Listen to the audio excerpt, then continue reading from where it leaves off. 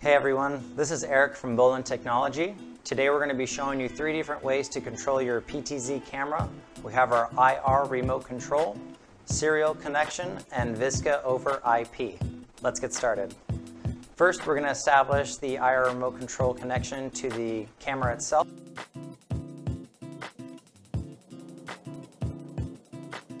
So on the back of the camera, we have a little selector switch here, 1 through 3. So this is if you have multiple cameras, you can select which one to do. Since we're just doing the one camera, we're just going to have it selected on one.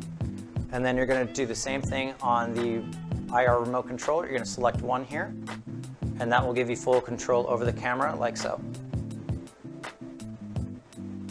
Now the next way we want to show you guys is if you want to control the camera with the IR remote control but through the decoder box, the first thing that you're going to have to do is shut off the IR receiver that is on the camera itself.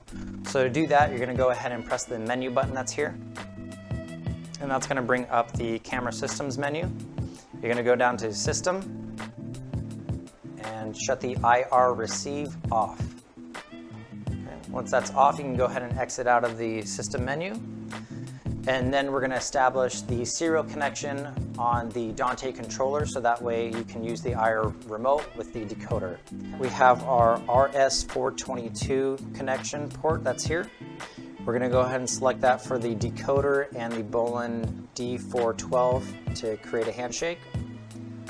So select this one here, and then same thing with the D412 to the decoder, like this.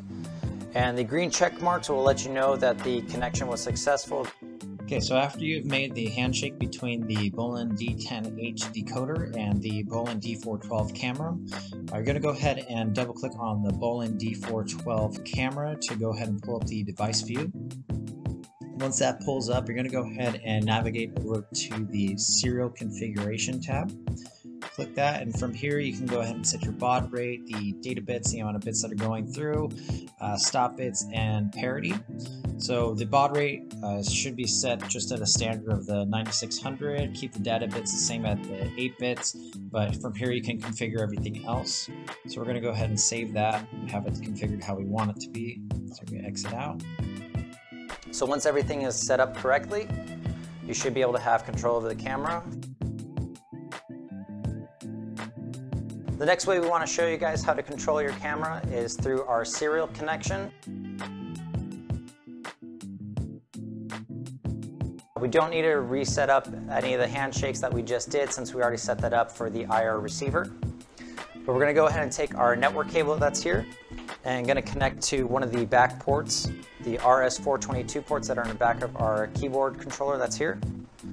So select one end there, and then take the other end of it here. And we have a RS422 port that is on the front of our decoder here. We're going to go ahead and take the other end of our network cable and connect it to that as well. Once you get a successful connection between the decoder and the camera, you'll go ahead and see an OK that pops up on your keyboard controller here. And that lets you know that you have a successful connection and you can control the camera. You can also open up the menu settings and so forth. Control the colors, white balance, autofocus, all that is still enabled. So the next way we want to show you guys how to control your PTZ camera is through Visca over IP.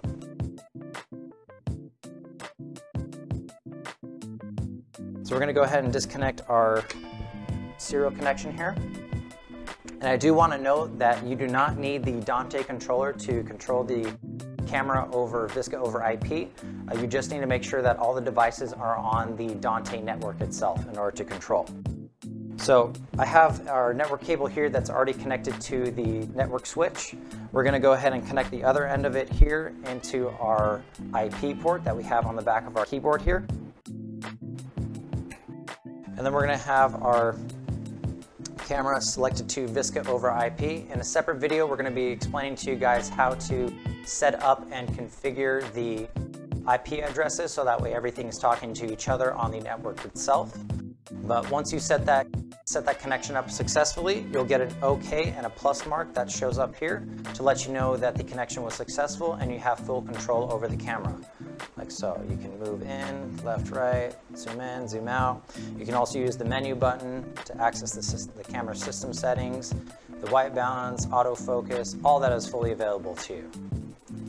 So those are our 3 different ways to control your PTZ camera. Once again, we have our IR remote control that can establish a local connection with the camera itself or through the decoder box. We have our serial connection and Visca over IP. Please feel free to check out our website for more in-depth knowledge and our user guides. Thank you for watching.